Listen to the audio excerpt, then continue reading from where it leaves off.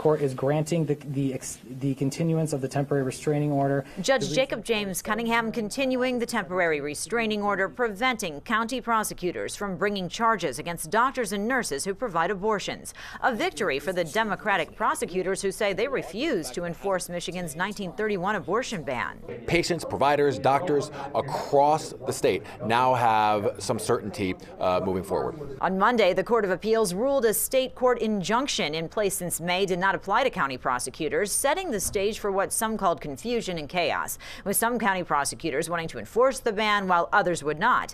That's when Governor Gretchen Whitmer filed an emergency motion for a temporary restraining order. That was granted almost immediately and then continued in court on Wednesday. David Kallman represents the prosecutors from Jackson and Kent counties seeking to enforce the law.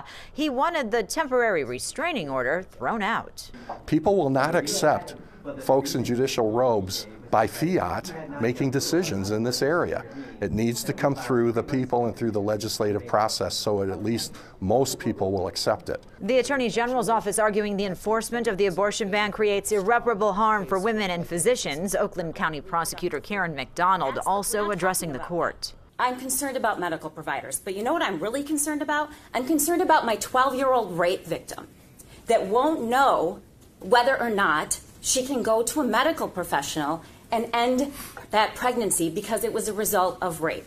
I'm concerned about women who are confused and the chaos that's going to cause. But attorneys for Right to Life Michigan and the Michigan Catholic Conference argue there is other irreparable harm. 1,700 innocent preborn lives are lost to abortion in Michigan every month, and those are lives that the court did not take any consideration of today. It's hard to imagine a more irreparable harm. I'm someone who was conceived in rape. I literally owe my birth to the 1931 law, which protected me. The next hearing is in 2 weeks. In Pontiac, Amy Lang, Fox 2 News.